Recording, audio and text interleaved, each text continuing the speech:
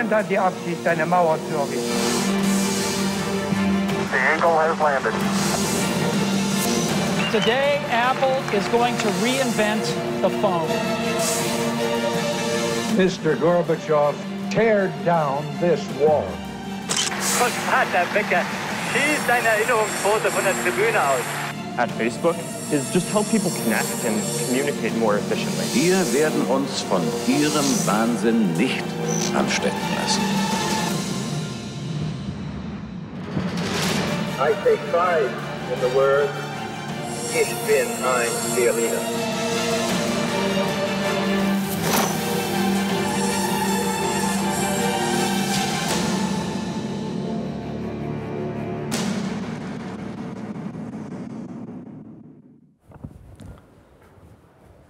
Hi, I'm Lajos.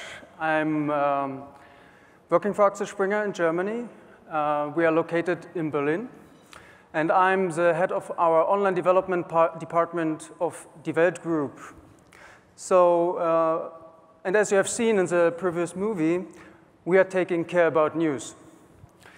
So, currently we are responsible for about 6 different kind of news portals.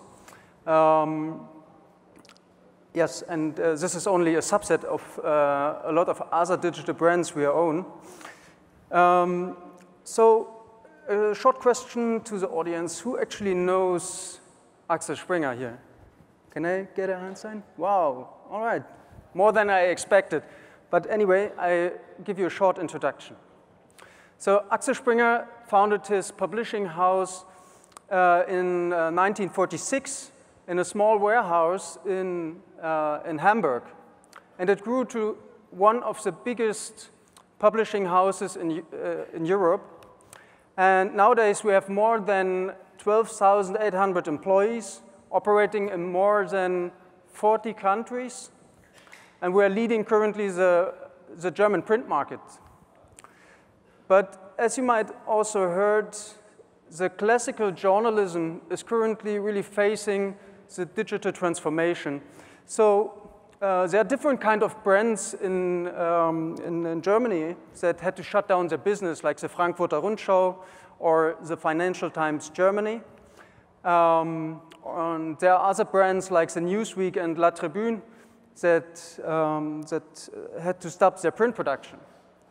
And also the Washington Post, one of the newspapers that is really standing for high-quality journalism, have been bought by Jeff Bezos, the CEO of Amazon. And we are currently, we don't know what this means to the high-quality journalism. So our mission is actually to save the diverse, independent, and high-quality journalism, also in a digital world. And Axel Springer is actually doing very well. So when you take a look on the revenues, on the total revenues in 2008, only 14% came from the digital area. And already 5 years later, half of our total revenues came from the digital sector. So how does Axel Springer did this change so quickly? So everything started in 2006. When Axel Springer started to invest in the digital transformation. So on the one hand side, we acquired different kind of online companies. So like a real estate portal called Immonet, a price comparison engine called Idealo, or Stepstone, a job portal, and many, many more. On the other hand, we also grew organically. So this means that we also created our own digital brands. There are a lot. And we also invested in a lot of different kind of startups. And currently, it's really a great time at Axel Springer because every 1 to 2 months, there are new companies that are joining the Axel Springer family. So, but actually, we are not the only industry that is facing the digital transformation, though also other industries are have to deal with this issue. So let me introduce you now to Tore, the CTO of FjordIT. Thank you. Yes, hi everyone. I'm Tore at FjordIT. At FjordIT, we are delivering infrastructure as a service, platform as a service, software as a service for Lajos and Matthias that you will meet afterwards. We are delivering infrastructure as a service and, of course, Cloud Foundry since we are here. We've been doing that for quite a long time, but we also in these transition projects, there is always a way from A to B, and that doesn't happen like this just overnight. So we actually teamed with the previous vendors of Axel Springer, the guys delivering paper. So paper is the analog distribution of papers, or not of papers, but newspapers. And we have added the digital platform. So we are working together with Norske Skog, that's a global paper mill. They have a very power-demanding industry, so are we. They have a lot of space, we need space. So we teamed up with them to do transition for all the media companies from paper to digital over a time or over a number of years, and then being able to have the track record from the paper industry and adding the new sales channel like the digital platform. So a little bit more about FjordIT. As you see, we have been around since '97. We've done a lot of different things. We even added some weight over time, but at least we got 3 years ago, we started looking at what should we do next? What's the next wave in IT?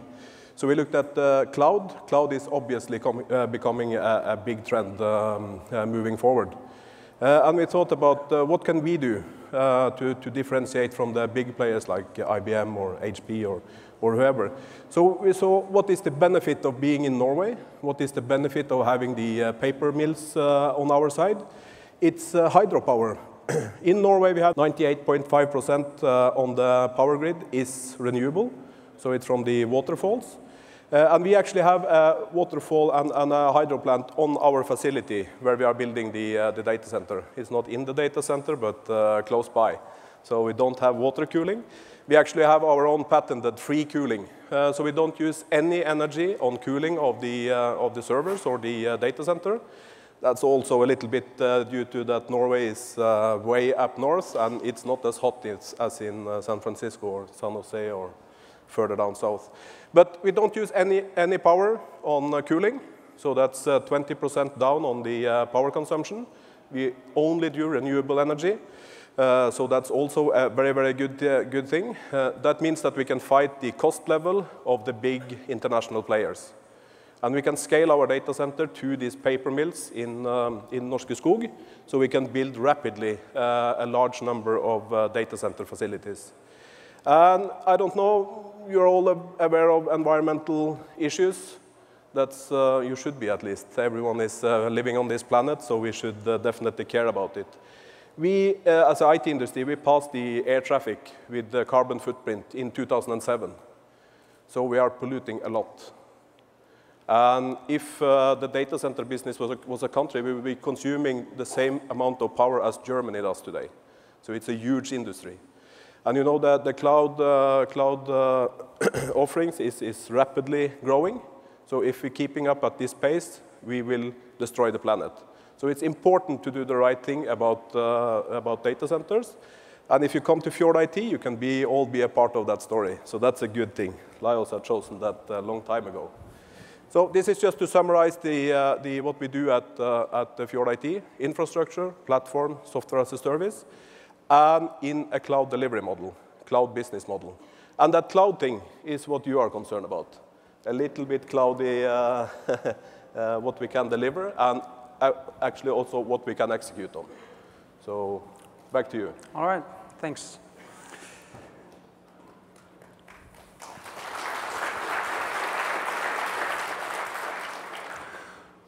So in our opinion, the way from print to online-driven journalism is cloudy. So I'm now very pleased to present to you now our cloud project where we introduce Cloud Foundry to our company. So when you take a look on the current system infrastructure of Die Welt, you will find a very complex and also historically grown infrastructure with a big monolithic content management system where a lot of our features have been implemented inside. So furthermore, our software components having a very low test coverage. We have something between 6 and 13%, so really bad. So we really have to deal with legacy code. We have a very low degree of process automation. Yeah, so somehow you could compare our current situation with the production line from Volkswagen here in the 60s. So somehow productive, but still a lot of hard manual work, and obviously not anymore state of the art. So this is a production line of Die Welt, so nothing very special. We're having an existing piece of software, we are doing a change there, or we're creating a new piece of software, we're building our software, we're rolling it out onto our test stage, then we run our little automated test suite against it, and then we have a lot of efforts in manual testing. And finally, we roll out everything again onto a production system, and there we run all the tests again against the production system. So the whole process takes us currently about 14 man-hours. And actually, about 70% of the overall process is manual work. So this is the production line of Volkswagen today, fully automated. And this was actually also the goal for our cloud project, to create a fully automated production line. So let's have a deeper look into the requirements we had on an innovative service architecture.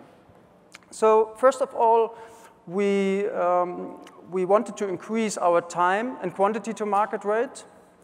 And at the same time, we wanted to reduce our operational cost. Furthermore, we want to be able to really quickly react on change requests, on bug reports, and feature requests. We also wanted to invest in mandatory software quality standards. And as I told you before, we have a lot of different kind of subsidiaries.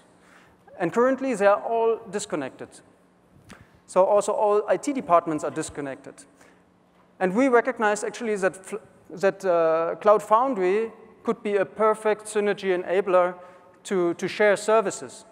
So our vision for this project was to create a cloud-based service platform that supports a rapid development process. So we want to be able to receive all these crazy ideas from our editors, from our business units, and also from our developers, putting them on our new production line, running them through our new service fabric, and blowing them out really quickly to the market. So let me introduce you now to Matthias Naber, who's one of our leading engineers for this cloud project, and he will tell you now more about how we drove our vision to become reality. Yeah, thank you, Lajos. So I will be covering the more technical part of this case study. So let me start with what we've done. In early 2013, we started our evaluation process. So as you can see on the slide, we had some contestants for what cloud we may base our future on. So we did some criteria that you would expect from such a software system when it comes to the maturity of the product, the quality of the documentation, of course the pricing, scaling capabilities, and technical capabilities. At the end of this process, we came up with two winners. The first one is Cloud Foundry, and the second one is for public clouds, Heroku. Then there was another criteria we call datability, so the responsible and sustainable treatment of data. I'm pretty sure you all heard of this NSA thing that happened like a year ago. There is this PRISM project and the NSA spying. There's this Patriot Act in the United States. And so we decided, or we had to decide, to use a private Cloud Foundry installation in a European data center.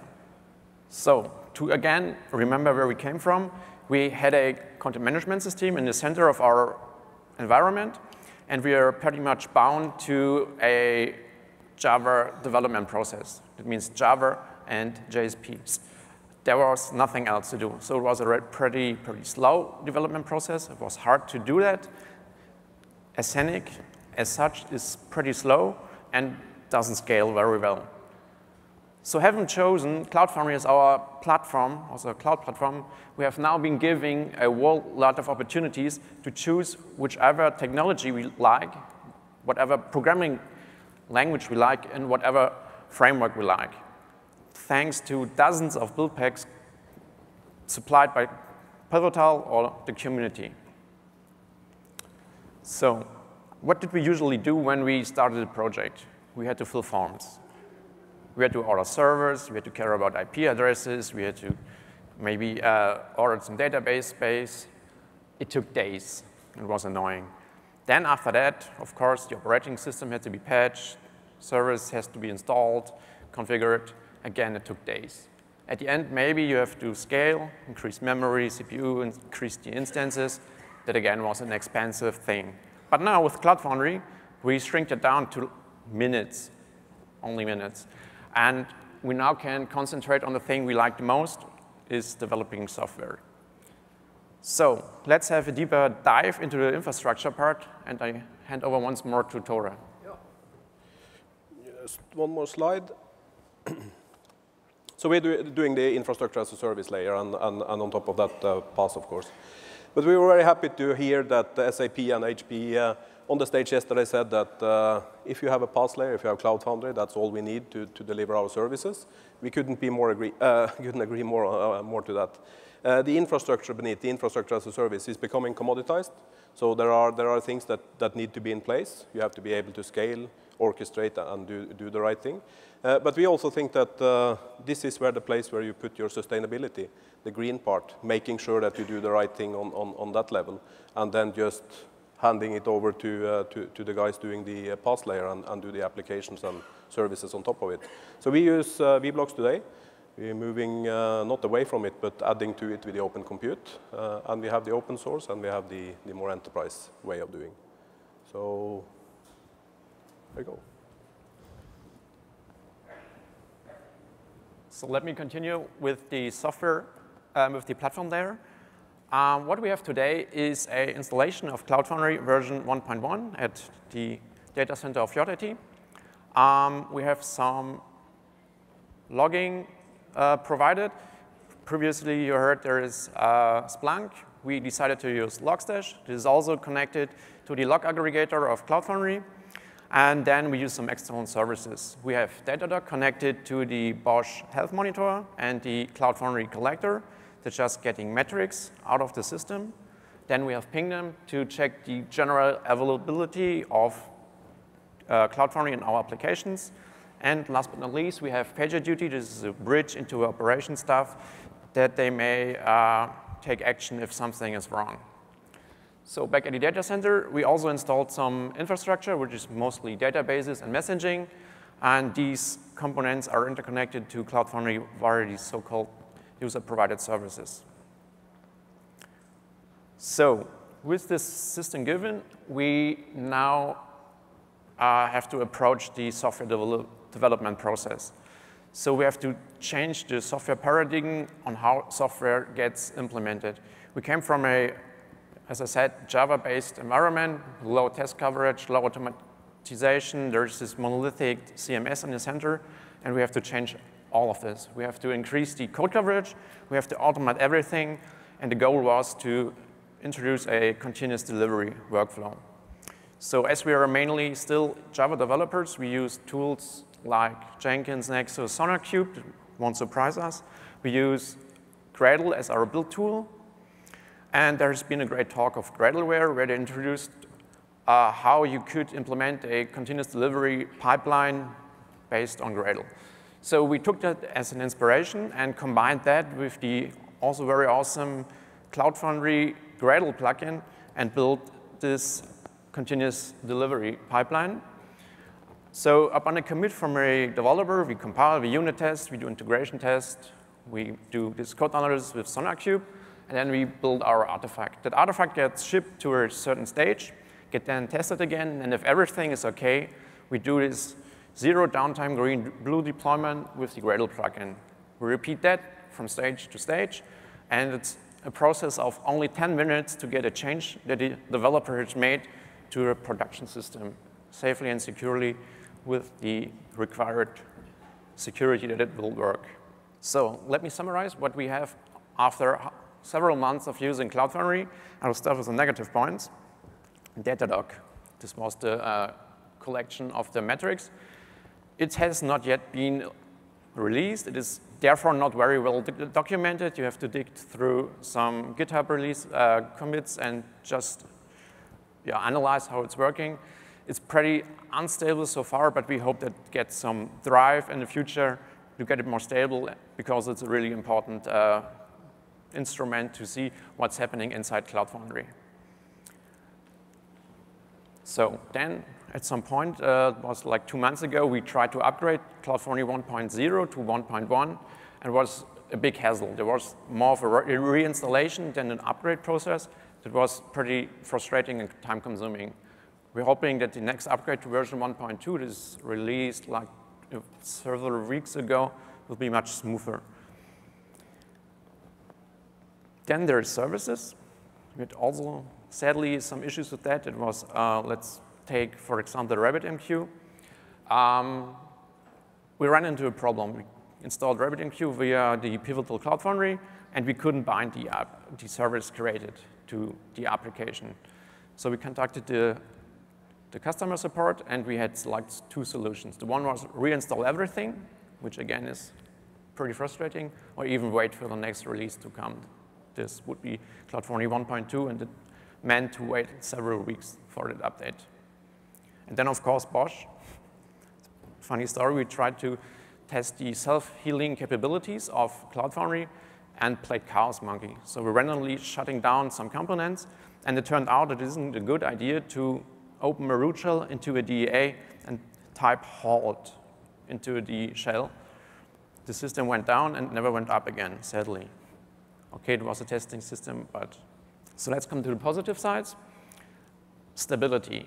Apart from the thing I told you, we had virtually no downtime so far. We're running Cloud Foundry for several months now, not a single downtime. This is awesome. Then the maintenance. This whole system is only operated by 2 people. One of them is me, and I'm really happy that they don't have to do very much. It's a really great system, very complex, and only 2 people needed to do this work. Great, also great. The next thing is community. If you ever have contacted the mailing list, you get a great feedback. Thanks for that. Then our developer feedback. They're really looking forward to use Cloud Foundry. They're really happy to leave the Java and JSP-based environment that they are now in, and looking forward to have this whole bunch of opportunities to develop their softwares. And last but not least, the monitoring capabilities of Cloud Foundry are also awesome. Once you get Datadog running and Logstash running, you have a great insight into what is happening in Cloud Foundry. It's a really good thing to have if you run productive system with that. So what else is there?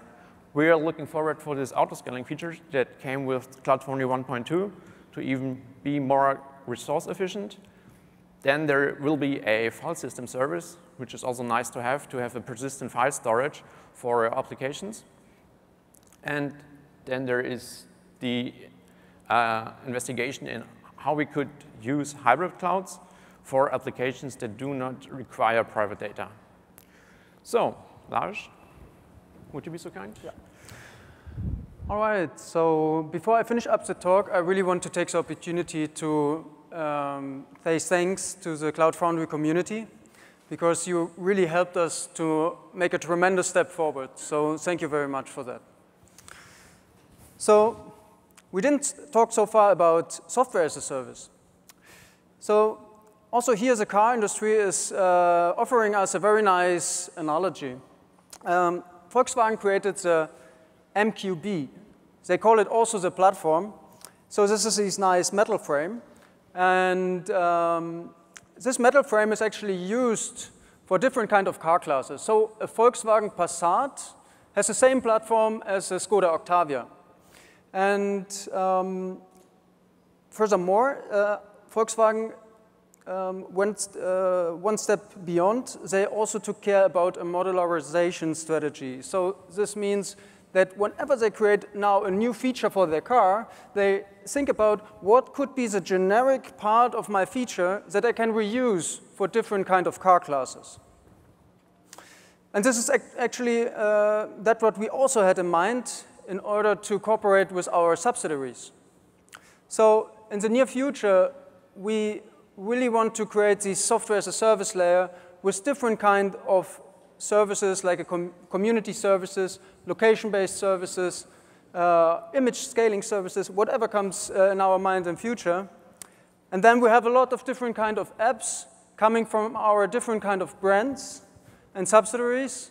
And so we are really looking forward that we are now having a common platform where we are able to share our services and in order to also reduce to also reduce our resources, not resources, the cost. So we are going, we are currently starting to create a new Axel Springer marketplace by providing a service repository. Some of the services Matthias already mentioned, so we integrated MySQL, MongoDB, RabbitMQ. We are currently working on Elasticsearch. And we have also these services, application-driven services in mind, like a voting module or image scaling service or push service for mobile devices. All right, so let's have a short look on our future work. So what we also want to achieve is to introduce the culture of prototyping to our company in the way that we are creating or implementing the build, measure, learn cycle. So whenever we are now creating new features, we really try to create a minimal viable product that we are really quickly delivering to the market. And then we really have to measure how the user behaves in order to learn how does the user accept our feature, can we improve our feature. So in order to improve the minimal viable product. So with the help of Cloud Foundry, we were very easily able to establish continuous delivery. And what we are currently missing is a business intelligence system. So we have two projects going on. One is about tracking, so different kind of tracking technologies in order to create reports. And then we have a very nice project together with Optimizely going on. So Optimizely is taking care about A/B testing. And they're offering now a very nice API in order to adapt A/B testing also to your established processes. So it's actually very nice. And they have a very comfortable user interface to analyze the results of your A/B tests. So you see, Axel Springer is on a really interesting and exciting journey, and it's really great to be part of this journey currently. And but I have to say, if you want to be successful, evolution is really the key. And Charles Darwin said once in a time that not the strongest species will survive, and also not the most intelligent species will survive. It is the one that is able to easily adapt to changes. And this is actually how we also behave. We're always looking for the next step forward. Thank you.